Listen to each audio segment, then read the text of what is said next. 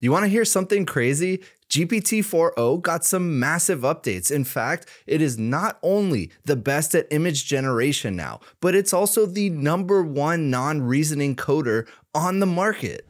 And this is verified by independent benchmarks. Look at this, artificial analysis. Today's GPT-4o update is actually big. It leapfrogs Claude 3.7 Sonnet non-reasoning and Gemini 2.0 Flash in our intelligence index, and is now the leading non-reasoning model for coding. Here's the intelligence index. This is not the coding index, this is the intelligence. It goes from 41 back in November 2024, that version of the model, leapfrogs all the way up to 50 on their score, just behind DeepSeek V3, the recent model that just came out. It's kind of nuts. Why are they putting so much time and effort into an older model like 4o? Well, it turns out there's actually a very explicit reason.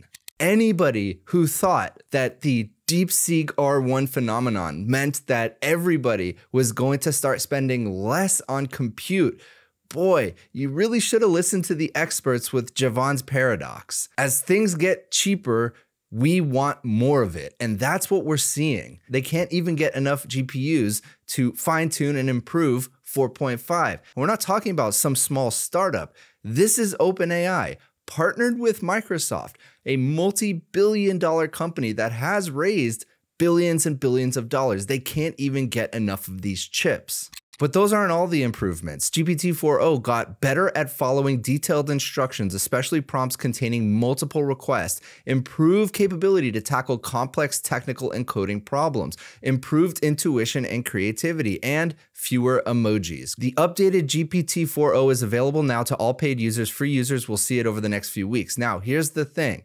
They're already having to put in place rate limits on the image generation capability of 4o because it far exceeded even their expectations. And I'm already seeing it's super slow. I started noticing this a few weeks ago. GPT-4o for normal queries is almost unusably slow at this point, and they really need to speed that up because one of the factors that I look for in my go-to model is speed. And next, the big news this week was also Gemini 2.5 Pro coming out of the gates swinging.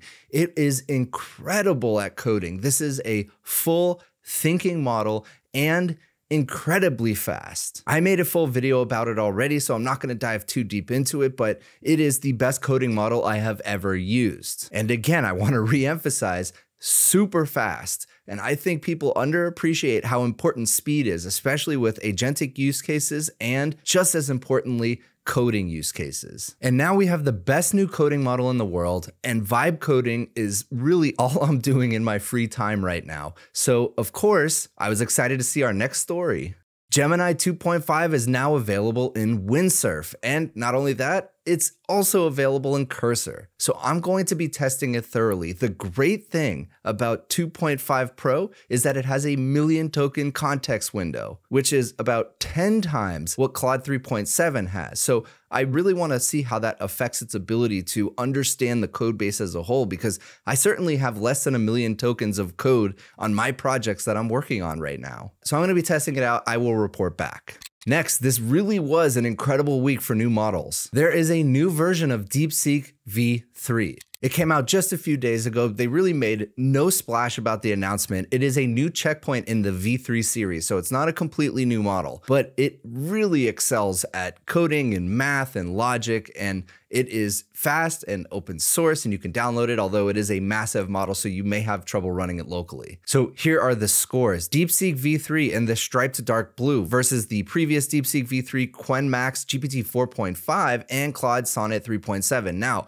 it would be interesting to see this versus 4o new, but look at that. Again, DeepSeek V3, a non-thinking model, compared to all of these other frontier models, and GPT 4.5 and Claude 3.7 are both closed source, and it performs extremely well, especially at math. Look at that Amy 2024 score, absolutely dominating the rest of the models in this comparison. And it is open weights, and they also switched to an MIT license, which is very permissive, so go download it and have fun.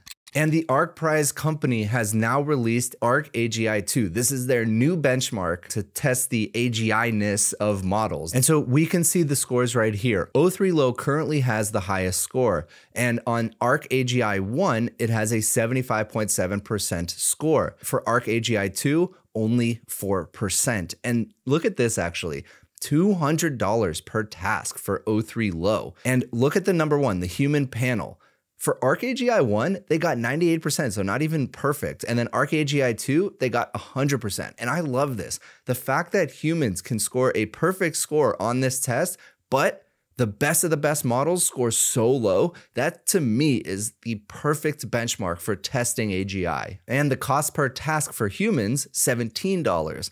Now, look down here, O1 high, $4.45, and down from there. And if you're not familiar with the ARC Prize benchmarks, they are essentially tasks that require you to take an understanding of one thing and extrapolate it out to understand other things. So here's an example. We have an input here, and all we do is just look at it. We have a 30 by 30 grid. We obviously have kind of this delineator right here. We have a bunch of colors and squares here. And then we have a bunch of kind of gray blobs in the middle. And so the point is you're trying to look for patterns between the two example inputs and outputs and then recreate it over here. And so if you want to try it out, you can. I'll drop a link down below. And so the point is this is supposed to be easy for humans, but really hard for AI. And once again, there's a $1 million prize. So congratulations to ARC Prize for the new benchmark. Next, Zapier announced their own MCP. That's basically like getting 10,000 tools all at the same time for MCP. All you got to do is sign up, configure the apps that you want, and then they'll give you the MCP server URL. I'm personally a big fan of Zapier. I've been using them for years and years. It's great for automation, and the fact that now I can connect my agents and my AI directly to it, just fantastic. But that's not all. OpenAI just adopted MCP as well. It's quickly becoming clear that MCP is the standard. And now part of their agents API, you can now use MCP to give your agents tools. And that's not all. MCP has now been adopted by Microsoft, introducing Model Context Protocol in Copilot Studio. So it seems wherever your agents live, that's where you're going to be able to use MCP. And this is a big win for Anthropic, who set the standard. Even though this is an industry-wide standard, whoever creates the standard definitely gets to put their thumb on the scale. And this was definitely the week of text-to-image generation.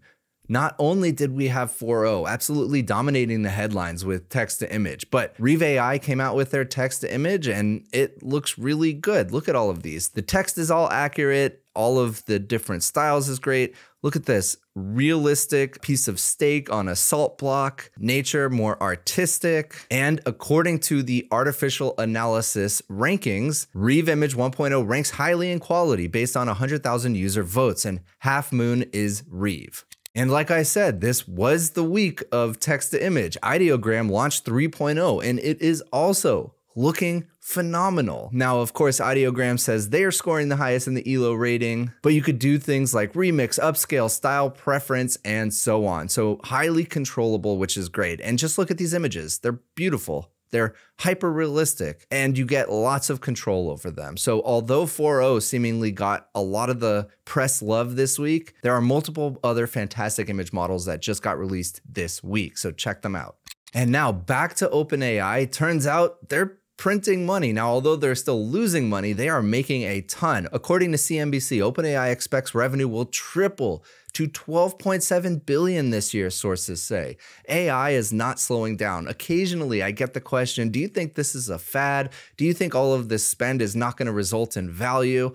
Not a chance. I am obviously extremely biased. I'm dedicating my life to this. But for the amount of value, just personally, a data point of one that I get out of all of these AI tools is tremendous. And my team uses these tools every day. My family uses these tools every day, all day. They've been exposed to them because I've told them about them. I've told them how to use them. I actually think the problem is an education problem. People just don't know what's possible. And that's the problem I'm trying to solve. I want everybody in the world to understand how to use these AI tools and how to get the most out of them. That is my mission. So a few other notes about OpenAI. So earlier this week, OpenAI announced some key changes in the C-suite. Sam Altman will shift his focus away from day-to-day operations and focus more on research and product, which is very interesting. While operating chief Brad Lightcap's role will expand to oversee business and day-to-day operations. SoftBank just last month was set to invest $40 billion in OpenAI at a $260 billion valuation, making it one of the most valuable private companies